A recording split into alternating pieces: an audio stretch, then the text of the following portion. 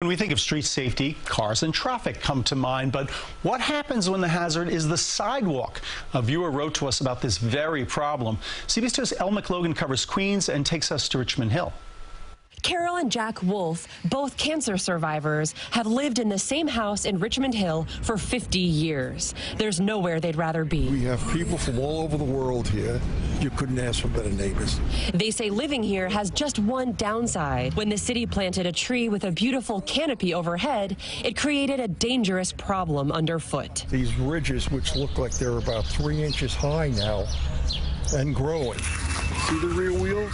It's stuck. It's stuck. Roots are lifting the sidewalk, creating a trip hazard for the neighborhood's many children and seniors. I don't want anybody to get hurt. And causing anxiety for Jack Wolf, who wears a prosthetic leg. I get very nervous when I come out to go any place. The tree we love. I don't want the tree to come down. I just want my sidewalk fixed.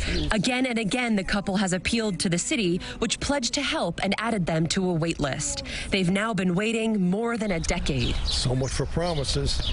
What do you make of that wait time? I think it's outrageous. Public Affairs Counsel Corey Bierak says sidewalks damaged by roots of city trees are now the responsibility of the Parks Department, which simply doesn't have the bandwidth to clear the long wait list. The city has cut back on the Parks Department for years. In the meantime, you have a lack of safety as a result. We reached out to the Parks Department, which says it plans to repair the sidewalk within the next fiscal year. The city says the Wolves have another option. They can apply for a tree work permit, hire their own contractor, pay up front, and file a claim with the comptroller's office for a reimbursement, which begs the question, how long could that take? That would cost me a lot of money that I don't have to do. For now, the Wolves will continue waiting for a level sidewalk and peace of mind.